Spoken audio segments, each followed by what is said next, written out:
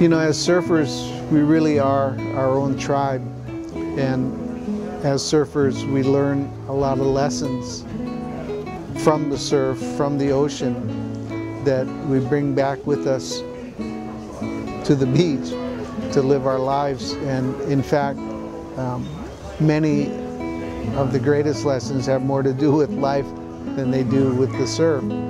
And one of the biggest lessons that we relearn over and over again is when we're out in the waves and for whatever reason we're not paying attention, or we're talking in the lineup, or we're just simply out of position. A set may come and we may get caught inside. But we have choices at that moment. We can give up, we can get washed back to the beach by the set, we can panic. Neither of those choices really do much good. What we do learn, all surfers learn, is that at that moment you can keep paddling.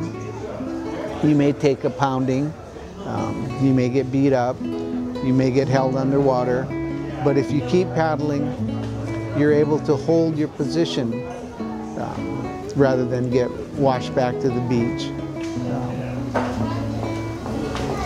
After the set, there's always followed a moment of calmness. A lull is what it's called in surfing. And if we've kept paddling and held our position, when that lull comes, when that moment of calm comes, then we can make our move to regain our position in the lineup. And this is one of the greatest lessons of adversity in life, that, you know, problems, sicknesses, ill health, tragedies, they seem to happen in sets. You know, they seem to happen all at once. But from surfing we learned that after that there's always a period of calm. And it's in those periods of calm that we can rebuild our lives, we can regain our position, we can come back to where we were. And we have to remember this, that we can always, if we keep paddling, we'll get back to where we were. And this is something that all surfers know intrinsically, but we often forget. And we have to go out in the surf and get caught inside and get pounded again.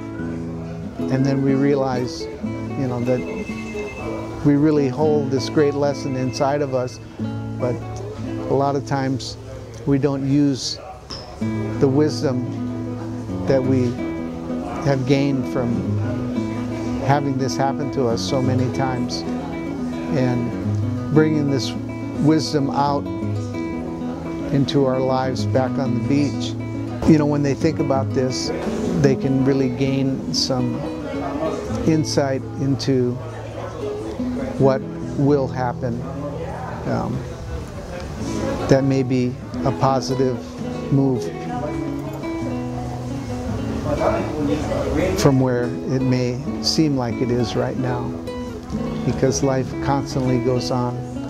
The sets keep coming, and in between the sets there's always a lull. Sometimes the waves are big, and sometimes they're small, but no matter what, we're always going to get caught inside at some point, no matter how well we pay attention, no matter how much information we have, no matter what. That happens. That's life. And we just have to use the things we learned from surfing to live life. Thank you. Keep paddling.